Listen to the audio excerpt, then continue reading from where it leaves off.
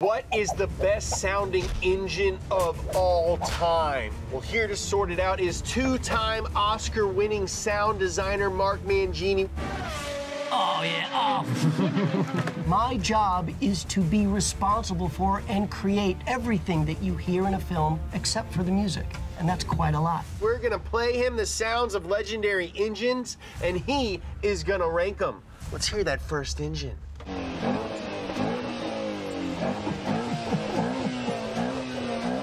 I know what this is.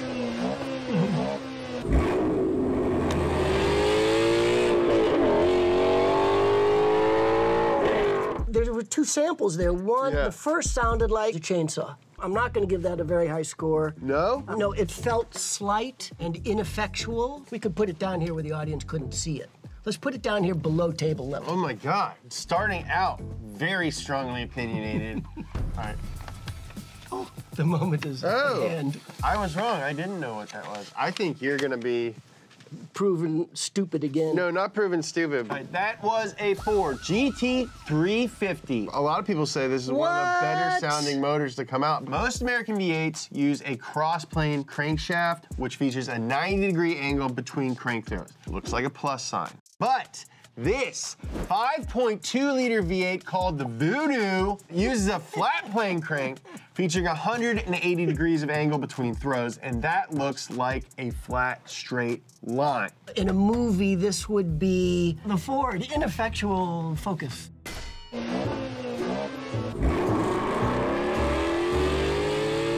Next clip.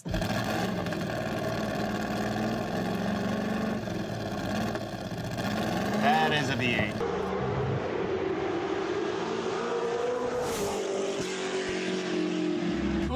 The first, the burble. I know you love burble like I love burble. Burble. I'm always going to lean towards burble because I like the weight. In cinema, one of the things we do to create impact is to add subwoofer to things, those low bass frequencies, and that makes people feel it. Often it's a visceral effect, not just an oral one. Yeah, so like if you fire up this engine versus like the first engine in a scene in a movie, it's like a much more dramatic occasion. Right, it feels like something that can get the job done. Unlike the previous car. Shelby didn't have anything to do with this engine, but he did have a lot to do with this one. Oh, one of my favorite, Le Mans. Yeah. Oh my God. We talked about cross-plane cranks earlier, and the Ford GT40 has a big one. Unlike with a flat plane crank, the cross-plane firing order causes cylinders on the same bank to fire in succession instead of alternating. This causes an exhaust overlap that produces that deeper, rowdier burble. This is one of the coolest cars with one of the coolest stories ever. It's a car that has made a good movie. Yeah, it deserves to be above. For sure. I mean, I'm thinking this one's gonna be. You giving some room? Are you gonna put some I think there's daylight? gonna be some guys between this. This guy's gonna live up here. Okay. Someone is probably gonna beat him, but he's gonna live up. Don't put it all the way up there yet. No. We got a lot of engines to go. Welcome to the island of Oahu, home to tranquil beaches, lush rainforests, and an adrenaline-packed, all-year-round festival designed exclusively for you. This is the Crew Motor Fest, available now, and guess what? I'm in the game. Whether you want to tear up the streets of Honolulu, get all muddy on a volcano, or just cruise the beach with friends, Motorfest brings together over 600 vehicles to help you embark on the automotive adventure of a lifetime. One of the best new features is the playlist, a series of unique campaigns celebrating all aspects of car culture. Everything from vintage classics to electric supercars. And if you love donuts, you're gonna love the donut playlist that I've got planned for you. I'm gonna be there personally, challenging your skills in a high-low time attack, a multi race, and more. The Crew Motor Fest is available right now on these platforms. See you in Hawaii. Next clip.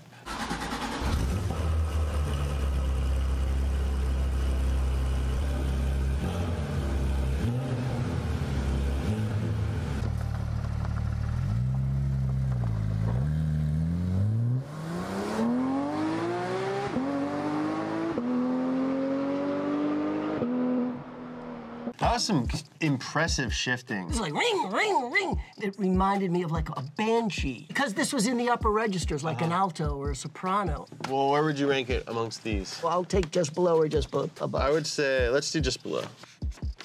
And I agree with, after seeing the car, I'm good with it too. It's a Porsche GT3 RS.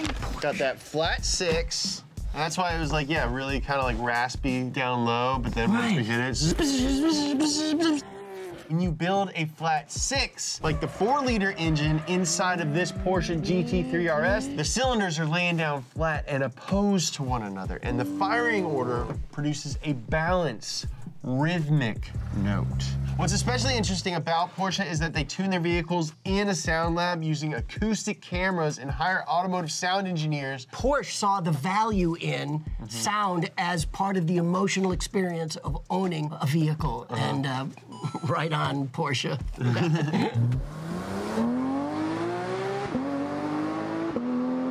Nailed it.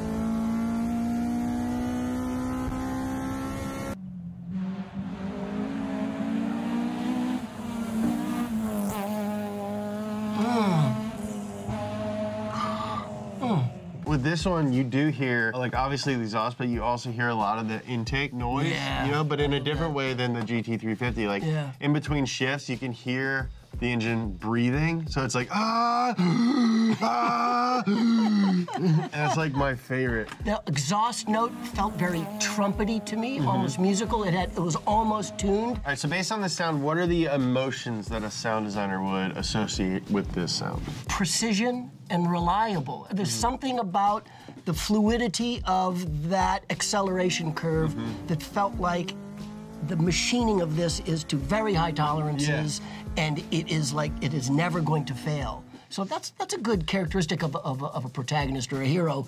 You can count on them because they will not fail. Yeah, you can almost hear the mechanics of it, like working together. Yeah, like it's really refined. It's definitely below our two. I'm gonna make more room. Yeah. Okay, so this car was the hero in one of the most popular anime series for car enthusiasts. I am, of course, talking about the Toyota AE86 with the 4AGE 4-cylinder engine. The star of Initial D. So we said we put it here. Yeah, we're in agreement there. I mean, this is... and that's a 4? 4-cylinder. Finely machined, as I said. No surprise, Yamaha. Known for sound equipment and musical instruments. Was behind the design of the engine's cylinder head, which has a cross-flow design, meaning that the intake and exhaust ports are located on opposite sides of the head. This improves airflow, which is why the induction sound from this engine is so pronounced.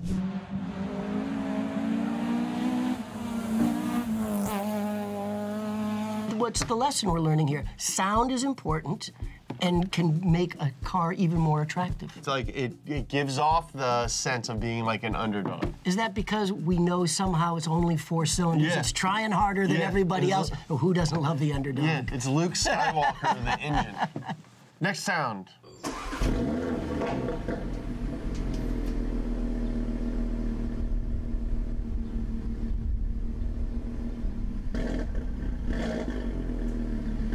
A lot of wind. Yeah.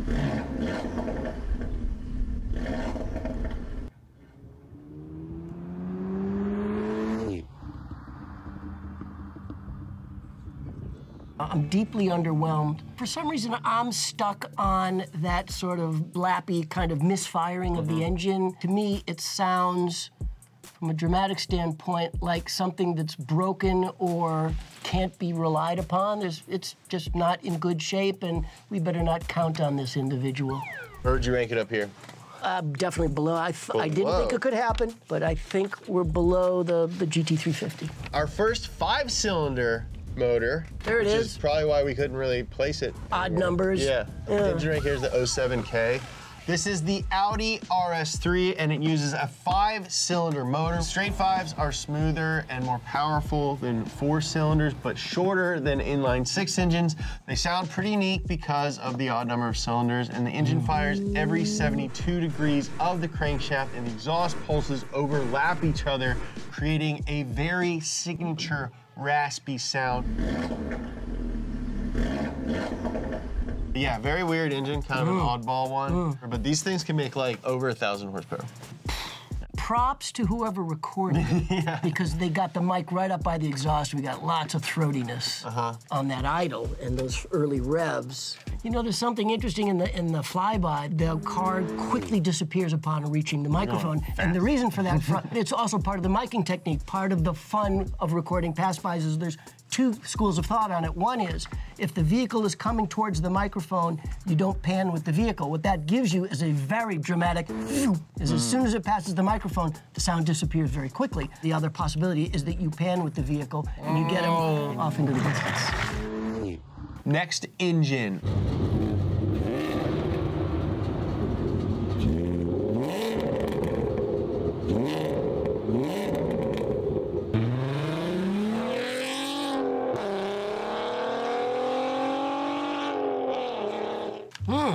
That's definitely a stick.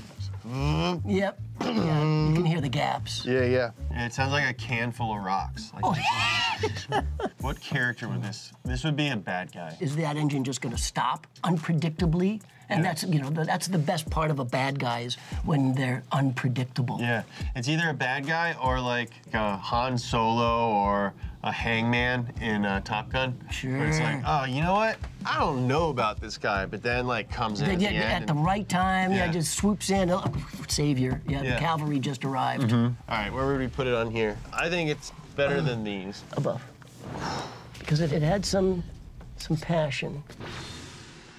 I think it's one of the best sounding engines of all time, and it's kind of a cool, fun one. Also from Germany and the house of Volkswagen. This is a 3.2 liter VR6. It's a narrow angle V6. It's shorter than an inline 6, narrower than a V. VW did this by staggering the cylinder banks and using only a 15-degree angle between them. It can use a single cylinder head, where most V6s are closer to 60 degrees and have to have 2 heads. It's like this, so that.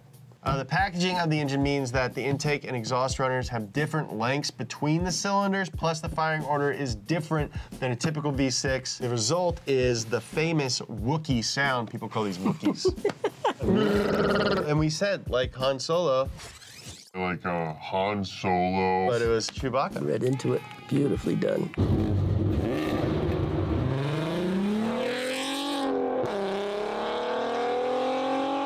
Next engine.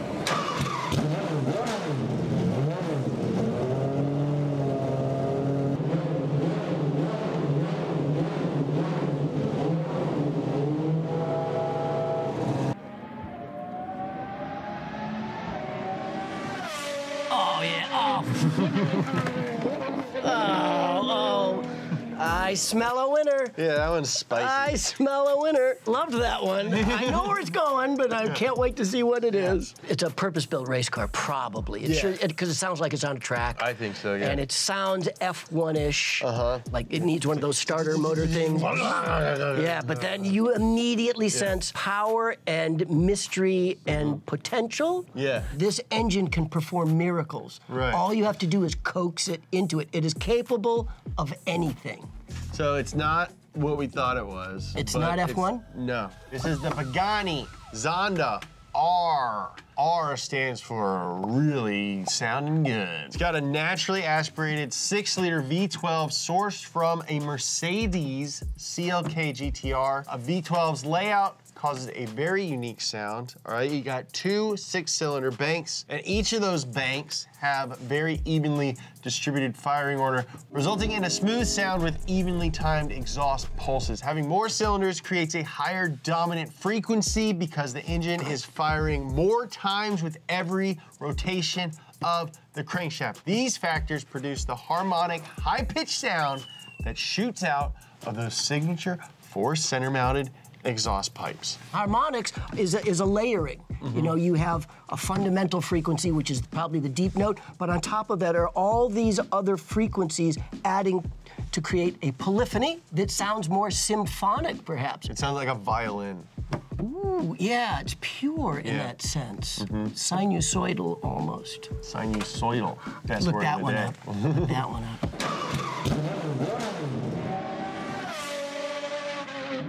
Next engine.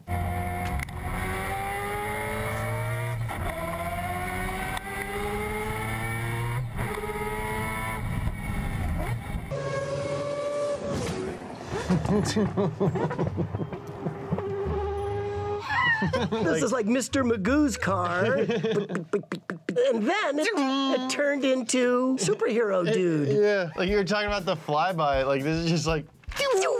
We heard a couple of sexy pass-bys. Nice. That's all we got. And maybe that's all there is to this car. I would put it above these two cats. I'm taking points off because I think it's the loudmouth in the class. Okay. It speaks more than there is substance. This is actually not a very good race car, so you are absolutely on point. This is the Mazda 787B. What? It is a super legendary car. It's a rotary that won at Le Mans, but there's a lot more to the story because of like regulations and just the time and like the year that it happened. Like most people couldn't race their car.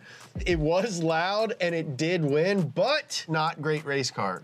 Kill me in the comments. It did that thanks to the R26B 4-rotor engine, meaning instead of using any cylinders at all, it has 4 triangular-ish shaped rotors spinning around an eccentric shaft. Since there aren't any pistons in a rotary engine, there's no reciprocating mass, so these engines can rev extremely high. In this case, up to 9,000 RPM, but there's more to the sound than just RPMs. That brap, brap, brap sound happens in rotary engines because of overlap between the intake and exhaust ports.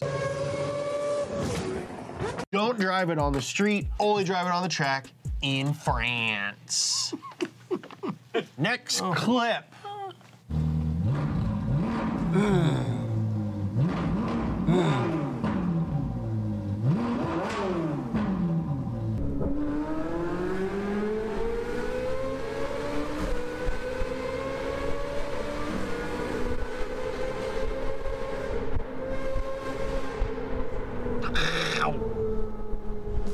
I loved that. The first word that came to my head was operatic. do you think this is an Italian opera, a German opera, or an English opera?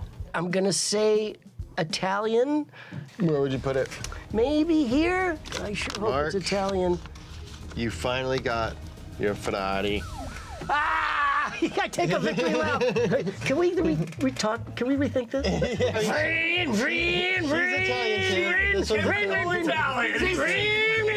Running laps around these. I gotta point out, it is behind the Shelby, just like in 1960. Oh, you dog. You've heard this car before because the last time you were in one of our videos, you declared it to be the best sounding V8 of all time. I did. One of the reasons that is because it's flat plane crank V8, which revs to 9,000 RPMs to produce an iconic high-pitched Ferrari scream. It's not just the crank that influences the sound of this car, Mark. Tell me. They cared about the experience, and they gave it a highly tuned exhaust system to achieve the perfect exhaust tones. And I say tones. Ferrari made sure to emphasize certain ones to create a chord from the exhaust. And at red line, it's like hearing an orchestra of notes from the left side, then the right side, 75 times a second. Part of the secret to operatic singing, and actually in any reproduction of music, is what we call vibrato. Yeah. The varying of a note, because if you just hold a note, ah, it's pretty boring. But if it's ah, if you interrupt and create vibration, like 75 times a second, you create interest.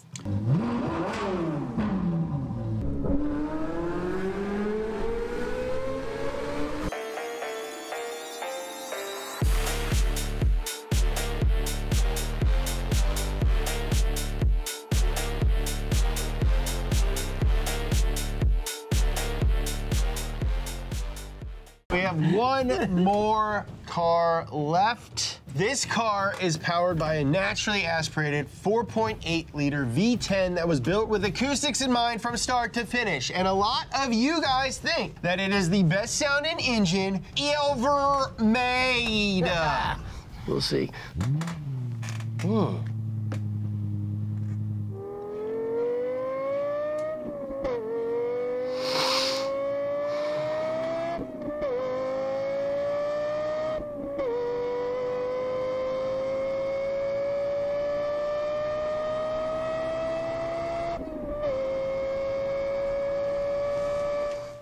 Oh man, that is so beautiful. I'm debating where to put it, first or second. I'll tell you that right off the bat. Well, hopefully Lexus will make a sequel because we just heard the Lexus LFA. Yeah. No way. Almost everything in this engine is acoustically tuned, from the surge tank to the ribbed engine walls. This means that when different components in the car vibrate, they all vibrate in harmony, producing a uniform sound, not unlike a violin. Wow. Yeah. Wow, I'm getting goosebumps because I didn't expect it. Yeah. But in a way, it kind of it fits because Lexus is their premier branding, and everything about it should be attention to detail and refinement and the highest technology available. Yeah. One of the beautiful things that they did, like we do in cinema, we're constantly tweaking hundreds of channels of sound. Much like in this vehicle, there's hundreds of conduits and resonant spaces that could create sound, and they attended to every one of them so that there was harmony.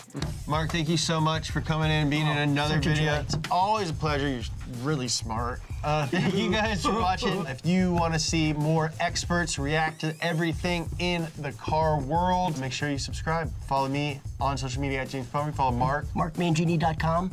This weekend, instead of going to see a movie, go hear a movie. I love you.